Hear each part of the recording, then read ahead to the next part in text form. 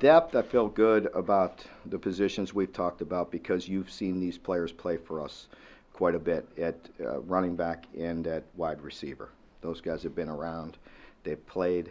I feel good about the depth in the interior offensive line. I feel like we have more numbers than we've been. We need to continue to develop that third and fourth tackle. But O-line, we are certainly better. Tight end, we're better.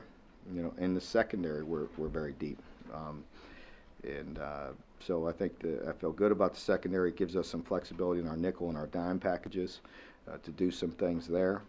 And you have to say defensive line would be where we're thinnest, just with sheer numbers.